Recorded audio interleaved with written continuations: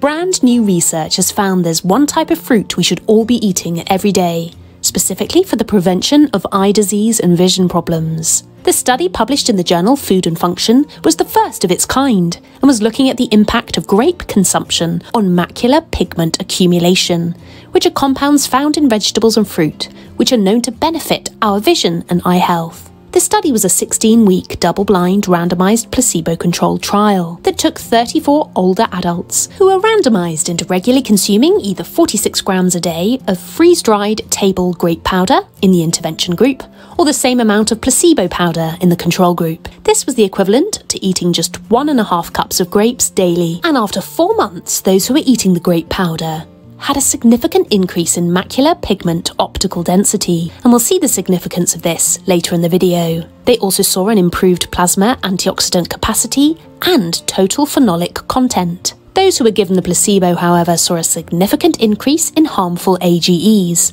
which was measured in the skin. The author of the study said, "Our study is the first to show that grape consumption beneficially impacts eye health in humans, which is very exciting, especially with a growing aging population. Grapes are an easy, accessible fruit that studies have shown can have a beneficial impact in normal amounts of just 1.5 cups per day." Now, one of the key drivers of eye disease and vision problems, according to the researchers, are AGEs, which are harmful compounds that are formed in cooked foods when fats or protein react with sugars. AGEs can then enter the bloodstream upon ingestion and predispose us to oxidative stress and inflammation, which are known to play a role in type 2 diabetes, cardiovascular disease, arthritis, cataracts, kidney problems, cancer, and even Alzheimer's and Parkinson's disease. AGEs can also form in your body and accumulate over time to play a role in aging as well as in triggering disease. The worst cooking methods for foods rich in both fat and protein is broiling, grilling, frying, roasting, and baking. However, low temperature, moist cooking, such as stewing, boiling, steaming, or microwaving, does lower the AGE content.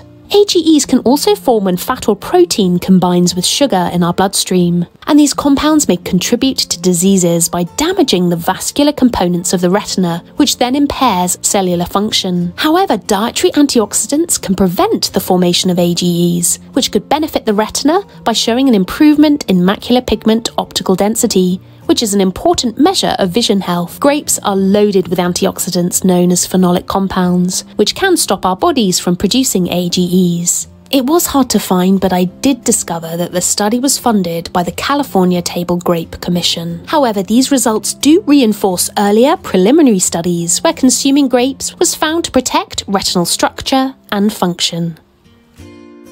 Thank you so much for watching. If you liked the video, please give it a thumbs up, leave a comment below and subscribe for more upcoming videos.